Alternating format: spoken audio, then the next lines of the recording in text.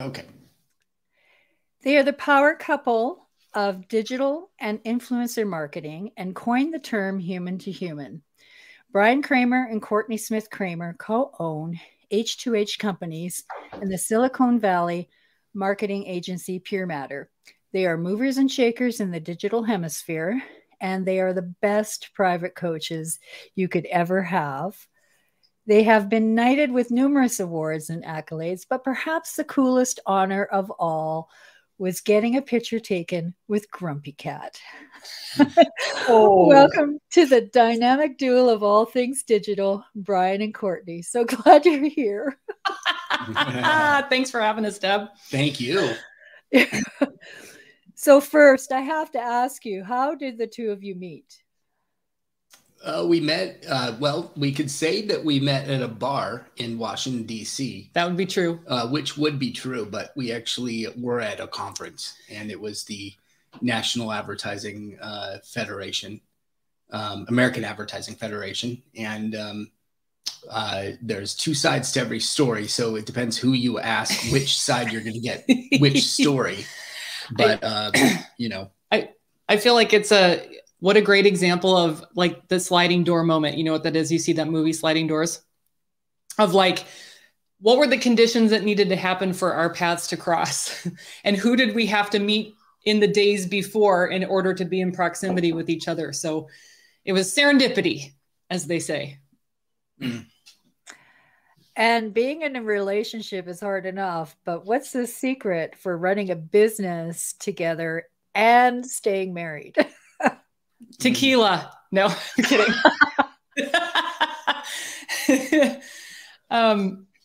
Sense of humor, mutual respect, and a shared vision. Mm. Mm. Yeah, Bryan? those are good. Yeah. Yeah, I would agree. I think, you know, along the very first night that we opened up our business, we were talking about business in, not to get crass, but we were talking about business in bed. And we were really excited about it. And so all we were doing is just talking about what if we did this, and what if we did that? What if we did this? And all of a sudden it dawned on us about what we were talking about, where we were talking about it, and how much we were talking about it. And it was just our first night. And so this was 20 some years ago. Mm-hmm. And we just decided, is this how it's going to be? And how are we going to be in our relationship? And we just decided, you know what, if it's fun and and it's joyful, then just throw caution to the wind and enjoy the conversation wherever it happens. And if it's not, then let's not have it. And so that's kind of what we've lived by, is just have the conversation in our marriage wherever it feels fun. Yeah. Still happens nightly, by the way. That's we usually awesome. get about 20 minutes into a show, and then we have to pause it because then there's 2 hours of conversation after that. And you do a lot together. So how difficult were those early years? Because, you know, most of us come from humble beginnings when we're starting our business. And when did everything change for you? Oh, well, that's an assumption that things have changed. Not that they haven't, they certainly evolved, but early days, there's always good days, bad days, good moments, bad moments, mediocre moments through everything. I'll tell you, when we first started our business together, which was about a year after we met, I don't even know where we married yet. Which we started it out of our house. That was on a wing and a prayer, you know, like self-funded, using our own credit cards to try to get it off the ground. And we rented our first space without any clients, like no joke, wing and a prayer. And we were like, just signed the lease in this cute little Victorian right in downtown San Jose, and just went for it. We're just like, we know we're going to make this happen. We had confidence in that. It just was a matter of finding people who would sign up for it. And thankfully they did. And still are.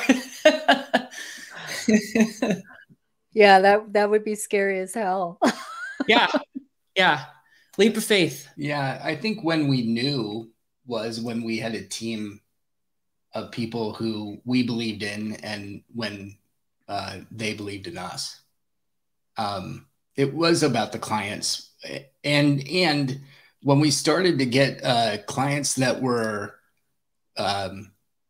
which is a whole nother story into itself. But when we got clients like Netflix, DVD, and MasterCard, and Cisco, and IBM, and Plantronics, and just companies that we'd never thought in a million years that would be like, the local. Not actually, I really enjoyed our local clients just as much. Now looking back, like our accounting firms and our construction companies, hair salons, like Aveda, and but when we got up into the top Fortune 100 companies, it really sparked a wow. We really got there. We're doing this. Yeah. And then the other side of it is you have so much now. How do you juggle it? Yeah, well, it's the pivot, right, that we made back in 2016, which was we were experiencing our own burnout in our business, and decided that it's a lot of responsibility to have a lot of employees. The mental space that was having on us, knowing that we had to service enough business in order to pay their salaries and their healthcare, and we cared about them and their families, of course. And so we decided that we just needed to make a shift. So we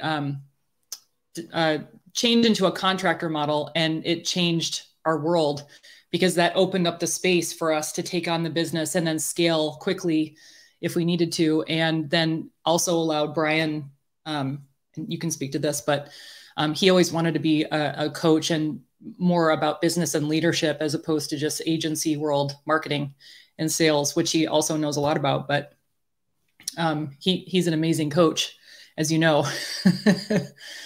So learned a lot about the business and how to build a business, because at that point we're like, wow, we have gotten the processes and the workflows and everything down to be super efficient and productive with the infrastructure. But it was our time for our mental health to be serviced as well, to be more on purpose. And it's a hell of a lot easier tax-wise if you use contractors than go through payroll. Yeah. At a certain point, I wish I could say that was the reason, because we loved a lot of the people that we had. We really, I miss a lot of people that being around them. I don't think that was the top of mind reason, because we're up to 30 people at one point. And to go back on that just for that reason probably wouldn't be the only reason, but it's a huge benefit to your point. Healthcare alone was probably like a huge reason probably unto itself, but that wasn't the only reason. I think the biggest reason is that we became our own case study for what business owners need to do better in the world. And I've told this story before, but we were running ourselves ragged. On the outside looking in, we were doing to what everybody thought we were doing very well, and we were doing well. We had all these great clients. We were doing great work. We were winning awards. Courtney's team was doing great creative. And I was speaking over 200 days a year. I was on the road 200 days a year, which now when you think about the adverse effects of all of that, we were working our butts off. Yeah. And to my son's point, when I came home one day and he was 11. Who are you? Yeah. He pulled me aside into his bedroom by the hand and he said, "Dad, you're never home. You're fat." He's honest. And I ate my way through every country. So to his point, I really did. The food was good. And I got diabetes because of that, which is in my family, but I gained, over 85 pounds. And then it just put a ton of pressure on my family, because he said, "You never see our games. You never see my sister's games," like all this stuff. And so next day I came back from a trip and I said to Courtney, "We're going to have to retool everything fit a better lifestyle than what's going on here. So we restructured processes and systems and everything just to really understand what a better lifestyle of work is, and then made a go at that, and finally exited everything so that it was done properly, and then, or as good as we could make it, and then retooled a better life. Mm-hmm. And that's basically why we did it, is because I never wanted to miss a game again. I lost 85 pounds, I lost diabetes, and I took my health back, and we took our lives back. Yeah. Hmm. Was that that had to been your worst moment, right? During your early days?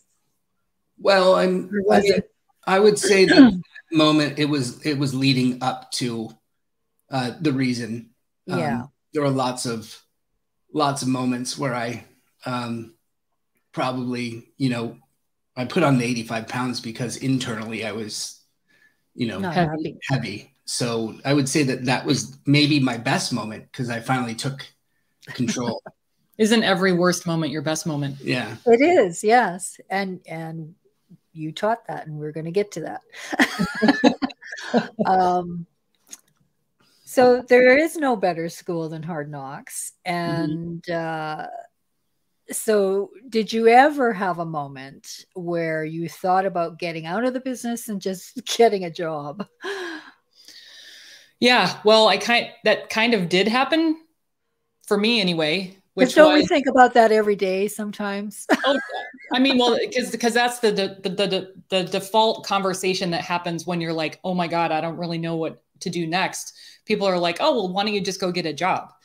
And for serial entrepreneurs like us, that's the worst thing possible. Yeah. Right? Like, we always called it, I will never go to the dark side. Explain why that is, because a lot of people don't understand. They think that, just get a job, Yeah. Well, I think for those who value certainty, then getting a job is the way to go. Entrepreneurs require a very high level of comfortability with uncertainty and freedom, right? Like, this is why we get into business for ourselves, is to have the freedom to do what we want when we want it and work with the people who we want to work with. And that's what we're used to as business owners. And, for the role that I accidentally stepped into at my time at the Coactive Training Institute was getting hired as a contractor to help them with their new positioning as they made the transition from Coaches Training Institute to Coactive.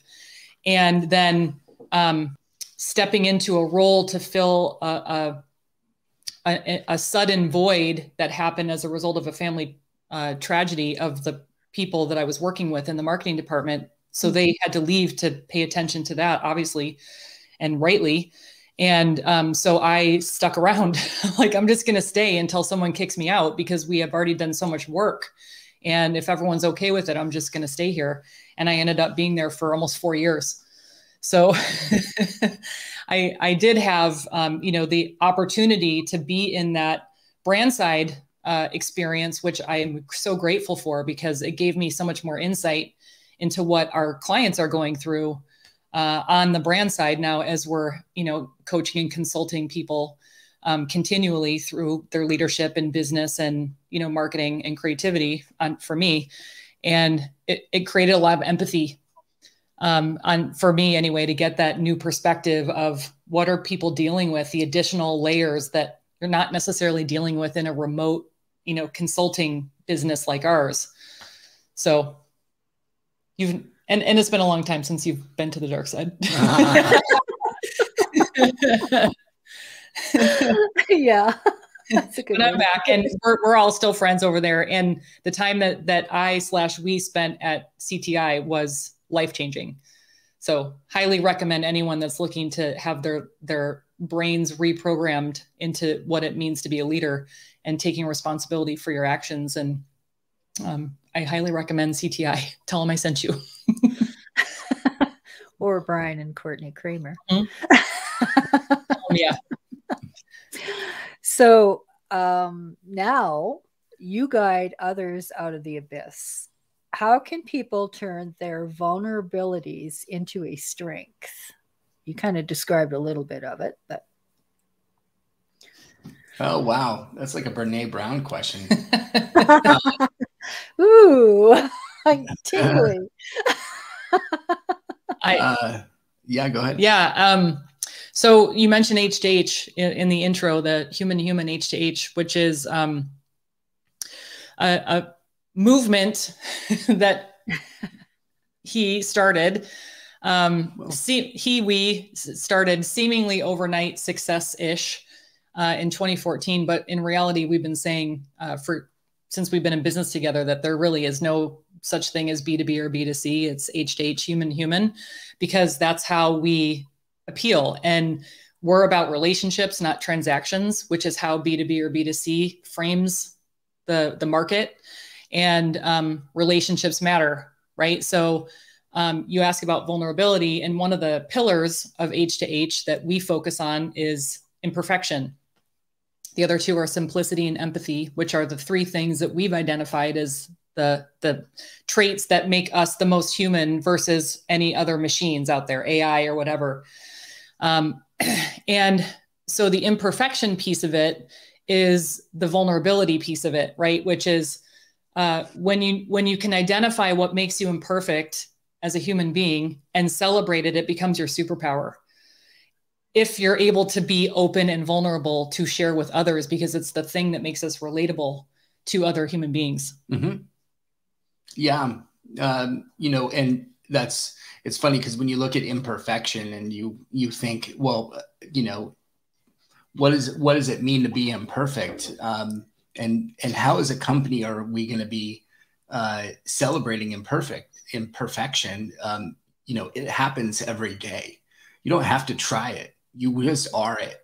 There's no such thing as perfection. So watch for it. It'll happen. And when you see it, then embrace it. Embrace the imperfection.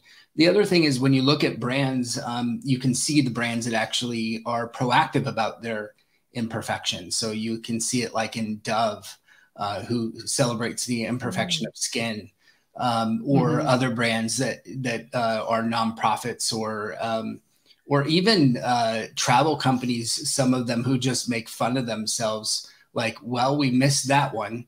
Especially at a time when travel is more than imperfect. There's no, like I said at the beginning, there's no such thing as imperfect. And based upon what Courtney said, the vulnerability factor is how you respond to imperfection. And so when you match those two up together, you've now got the perfect winning combination for any human or brand. Ooh, that's a paradox. There's perfection in being imperfect. You heard it here first. So how does sharing your vulnerabilities also help you through your healing process?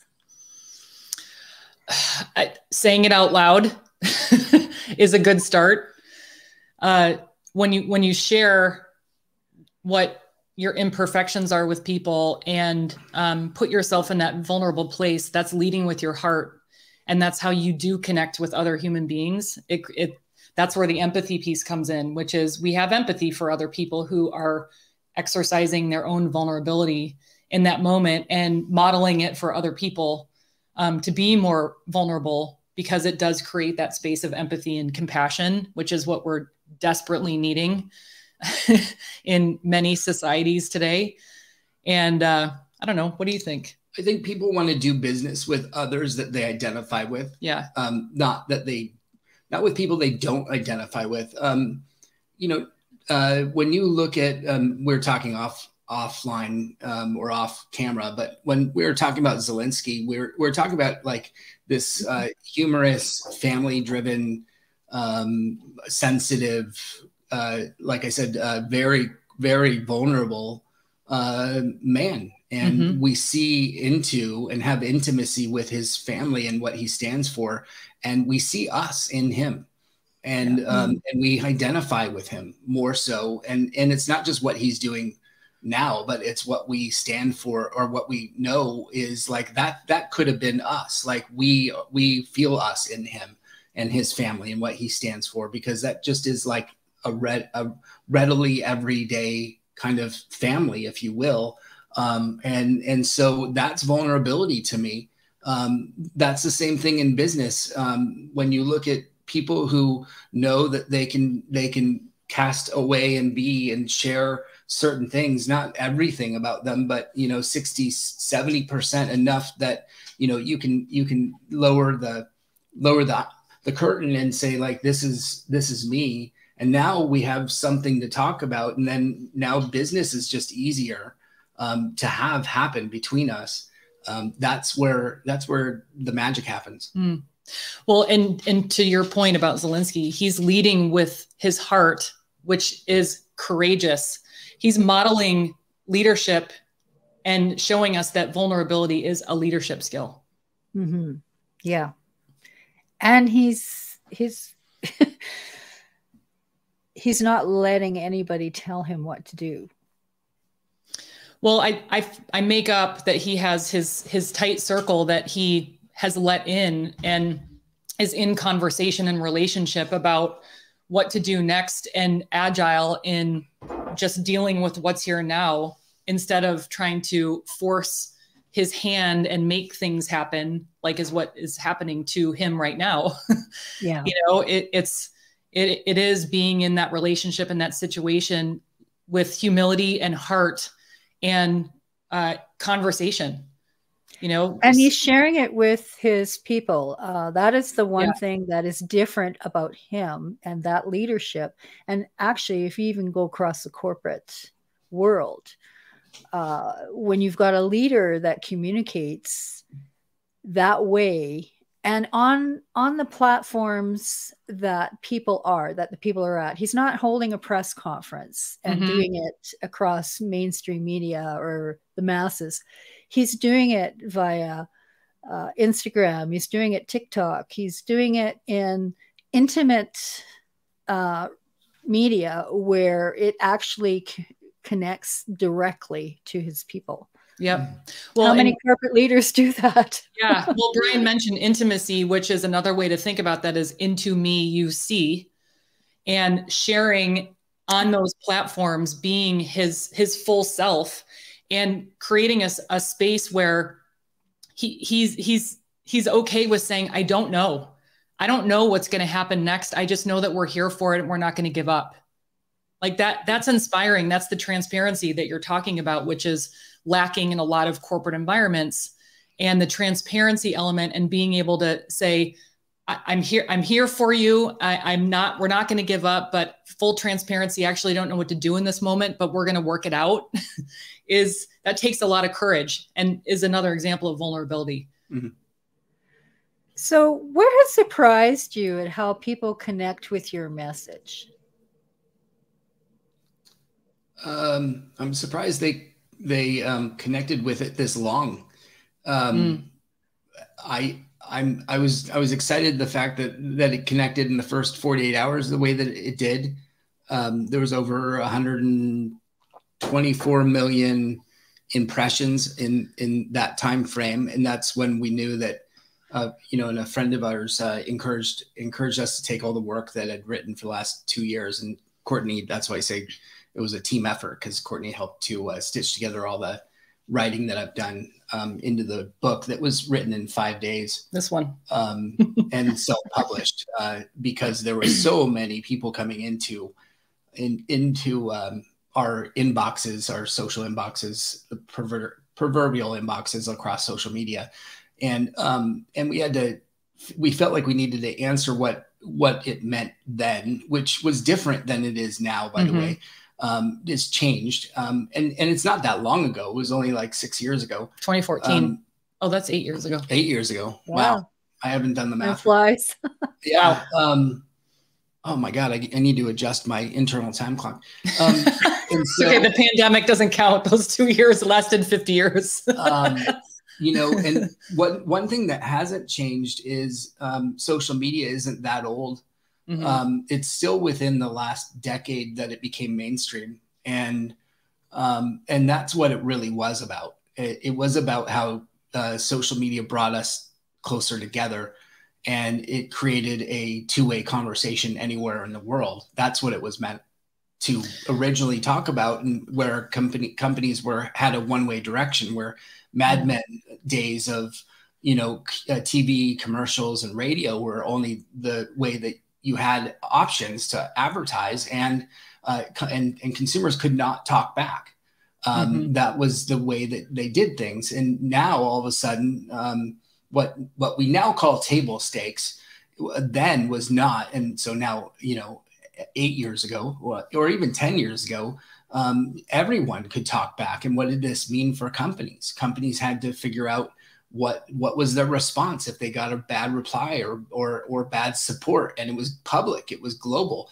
Quite frankly, this is still an issue today. They still don't quite know what to do. Even though it is table stakes, it's still a problem. However, most of them have it mostly figured out, not all the way. And it's now a totally different problem. It's human to technology to human. And over the past 2 years in the pandemic, because we had connection taken away from all of us, which is the number one reason for why humans exist. And so when we now at this point, it's a whole different ball game for what we desire, what we want out of human to human, which is a whole nother question, a whole nother answer. I'll stay away from that. But that's, augmented reality and Zoom and automation and email and how do you stand out, and how being human is now your competitive advantage to everything else that exists out there. Yeah. And I would say it's kind of at the core always been about humans' relationship with technology and the evolution of that, because back in 2014, people were like, oh my gosh, AI was just starting to come on, and people were scared that robots were going to take their jobs. And it was especially amplified here in Silicon Valley where we live.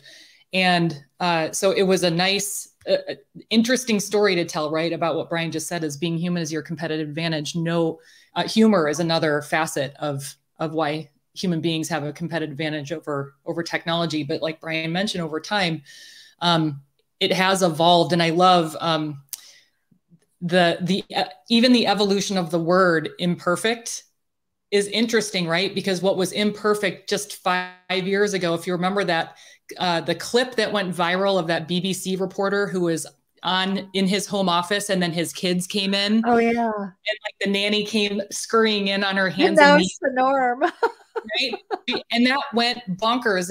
On YouTube, it has like 80 million views or something. And it's still, like a thing. It went viral. Well, now at post-pandemic, that's a Tuesday, right? Like everyone's used to, that's been normalized now. So the definition of what imperfect was from our own human perspective has shifted, which is another contextual thing, right? Human beings have the ability to put concepts and meanings in context, which is also another thing that a machine just can't do. Not yet anyway. Not yet. So when you look at the conferences, especially in the early days, I'll be politically correct here. It is a certain demographic who are invited as speakers. It has evolved a little bit, but when I look on Twitter and I look on the digital and TikTok and other platforms, the diversity is quite great, or maybe it's just the people that I follow, but there are a lot of people in the digital hemisphere who are quite diverse, but they're still not getting invited to these conferences to speak. Is it the conference organizers that have to kind of change their outlook? I think of the, when I'm thinking of that, it kind of reminding me right now of the Oscars. But do the conference organizers have to start looking at themselves and start taking an effort to invite more diversity into their conferences, or do you think it'll ever change? I think it's both. Both. Yes. Yeah. Yes. And I think it will change. Yeah. Well, diversity is, that's a good one. I think that it depends on the person who's running the conference. Quite frankly, it comes down to to how much that person is sticking to their guns of making sure that there is diversity, and what does that mean for the team as they're onboarding, and then, you know, just the importance factor. So I would put it back on each conference and say, who is that? I've been invited to conferences that I've turned down because it was all male panels. And it just, you know, wasn't worth doing that. That looked horrible, and not just looked horrible, but it was horrible for them and for everyone. So it just was not worth anybody doing that kind of stuff. So, I mean, how far have we come to not see that that's not right? You know, so yeah, I think it's up to the person, though, the curator, if you will, or the conference owner. Usually it comes down to the conference owner managing the curator, because that's where the buck stops. And they've got to make the change at the top and say, this is how we're going to be. I don't know if it'll change in this decade, to be honest with you. I think it needs to roll through another one more decade to get through another, because I think that it's still a generational thing. Unfortunately, I hate saying that out loud. I think there may be a younger generation starting to roll in you are seeing that in certain conferences, and maybe you're seeing some people that are a little more cognizant of it. And so I'm seeing conferences that do have that, but it's just not widespread enough. So that's where I'll leave that. Yeah, I think that you're right. And of course, the power of those diverse communities is so huge. I don't understand why they don't see it, because, I mean, just going back to a few years ago, remember that rally that 45 had planned, and all the TikTok army and the K-pop army basically took it over and bought all the tickets, and then nobody showed. I mean, that is so polarizing, and that literally happened overnight. In fact, a friend of mine, her daughter bought a ticket to that. And what a cool example, though, of how like Gen Z knows how to mobilize social media to make movement. And that's because they're the first fully social media, like social natives, you know, like we would call, we're not even digital natives. That would be like maybe millennials are digital natives, but I'd say Gen Z are social natives, right? Where they understand the power of the platform and how to use it to make their voice heard as a collective. And we know that the human race is imperfect, but what is it about the brands that are so afraid to show their human side? They hide behind their corporate messaging, and they still do it. It seems like the rare brand that, I mean, we talked a little bit about it, but it seems like the rare brand that doesn't. So when you have, but there's a lot of people like you, there's a lot of people I know who are in public relations and guiding some of these people probably to be more human. Are they just ignoring the message and just going with what they know? Yeah. Yes. You know, there's somebody that I would acknowledge, whether you like the person or not, for saying something that I'm sure his PR firm is constantly saying, please stop, and he doesn't care. And that's Elon Musk. Yes. He is probably his PR firm's worst nightmare. And he will go on and tweet to his heart's delight, whatever the heck he thinks. Now, I'm sure that there's some rhyme and reason behind certain things, because he's a little bit, practiced. And so he knows what he's doing.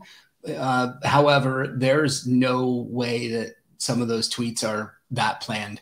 And so I think that it's a really good thing. And, you know, it's funny that now that you call that human, and now the FCC is after him because he's jeopardizing the he's jeopardizing the stock market because he's, you know, saying things that might jeopardize the stock price of his company, when all he's doing is being human about what he says. And so that what they're saying is you need to be more rehearsed and practiced and put out things that are, you know, in line, which I think is just ludicrous. So, you know, that's the kind of stuff that I think is really interesting. I find customer support situations the most fascinating. And that to me is also H2H. When you look at H2H, it's not just what lives outside of the company, it's what lives between the customer and the company, which is a lot of times what happens when you go to return a product, or when you,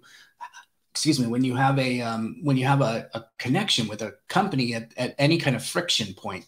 And that could be on Twitter, or in support at an airport when you can't catch your flight, or when you're, you know, you're on chat with a company. And man, you could take somebody's day and turn it into a delightful situation or a totally horrible situation. So that's H2H. H2H is every human touch point that exists in a company, inside and out. Yep. It's in service of building a relationship instead of seeing the consumer as a transaction, like we mentioned before. And I would say, to your point, people that run their companies without transparency and not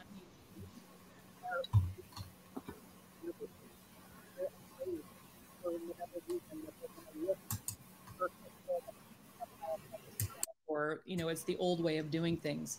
So H2H is, because it puts relationship at the center, it opens the possibility of what is it going to take to get into a relationship with these people, which requires listening and humor and empathy and vulnerability and all of the traits that make us human.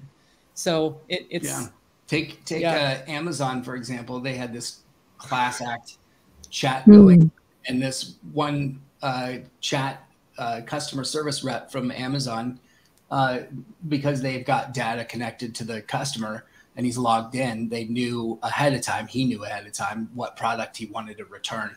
And he said to him, he spoke in the words of, Valhalla shall save the world, and can I call you Father? Can I call you Father? Well, because his name was Odin. Odin. And they went back and forth in the chat of speaking the language of Valhalla, the book that he wanted to get and did not get. And the guy was cracking up, speaking the language, the customer, that the service rep was actually doing this with him.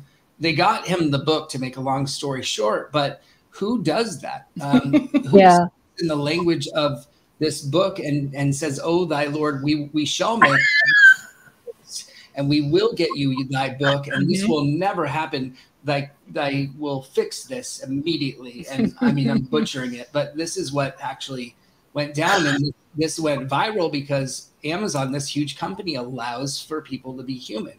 Love or hate them. That's the kind of stuff that makes you feel special and unique and personal. So we have gotten so used to communicating globally with such ease. What if all of a sudden our entire power grid is permanently destroyed and we're without internet for months to a year? Would we even survive as a species? Yes, and we might actually meet our neighbor. I mean, this is the old days of community. That's the one thing. Human beings we're built to crave connection, like Bryan mentioned. So that means that we're always going to be trying to seek out our community, because we also, with that, becomes a need for a sense of belonging to something, and oftentimes something bigger than ourselves. So we'll find the community. It just, the internet takes away the need for proximity, which is why it's kind of cool, right? Because you can have friends all over the world, and it doesn't matter. You can hire top talent from all over the world. So the need for proximity goes away. But I think it'd probably just return back to the old reliance on proximity for everything. It'll feel so empty at first, though. Yes, it would. Without Netflix, I don't know. That would be tough. And walking around, I just envision The Walking Dead, you know, except with less stabbing of people's brains. Less stabbing, less brain eating. I hope. What's your favorite part about what you do now? Oh, man, working with people one-on-one, versus working with a company and not really getting to see the effects of the work that we do. Not that I think that you know, I want to, the impact that we make is like actually leaving smiles, and I never got to see the smile, I guess. And so now that's really gratifying, seeing joy in other people and creating and helping to create joy in other people's lives. Yeah. That to me is just way more gratifying than seeing a 3% increase in a marketing email campaign or a demand gen campaign. Not that, again, that didn't raise, you know, in our lifetime, I think we added up that we had helped companies create more than $1 billion in sales across the board. And yet still it gives me more joy to see a human being one person light up and have an aha. Yeah. And so that gives me way more joy to see. And I think they're creating more in their life. Personally, I haven't verified this, but I think they're creating more in their life now than what we were doing before, because it's just so much more meaningful. Yeah. Yeah. That's what I would say. Making a difference in people's lives, feeling like I'm making a difference in people's lives. So what's next for the two of you? World domination? Oh, okay. Well, I mean, I'll jump in, but I think, you know, we're, as you know, you went through the accelerator. And so the accelerator is our baby, and we want to see the accelerator continue to grow and help more people that are in business owners and entrepreneurs that are, you know, mostly service-based, and startups that want to create healthy businesses that are not burning out like I did, and created proper, healthier systems and structures and brands and more impact in the world. And I would add, with purpose and clarity. Yeah. And then we want to take that and really help them building and create that lifestyle that they want in their life without, you know, and still be able to go on vacation and not have to check their email. So that's our main baby. I think that there's a book left in me/us, either or, we're not sure yet. So that could be coming. And then and then we're still creative. So we've got our fingers in lots of different places for consulting and other things that we do. Speaking, love to speak. I just will never speak 200 days and travel 200 days a year again. But thank you. But I love speaking, and I know Courtney loves to when I'm with her on the stage. So we like doing that. Well, that's great. Thank you so much for being here. It was so awesome to have the two of you. Well, thank you for inviting us, and it's always great to reconnect with you. Thank you. Thank you. It's so wonderful to be here with you, Debbie. And I love just if I can just end this with your vibrance and your creativity and how you show up in the world. And thank you just for even having this show and being consistent with your show, and having all these great people on, and just for even inviting us to be a part of, you know, one of your shows. It's really, really wonderful to be here. You got Moxie. Thank you. Thank you.